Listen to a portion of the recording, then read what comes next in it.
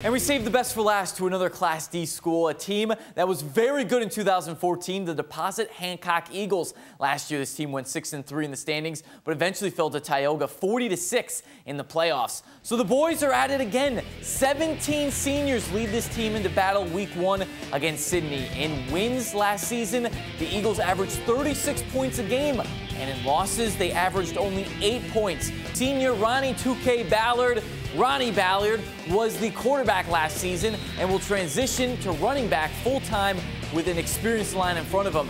And they are all working hard to get another shot at a playoff run.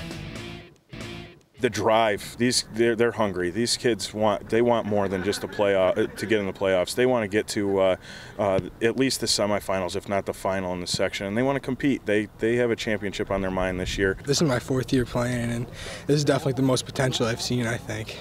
We're ready to go. It's the hitting drills.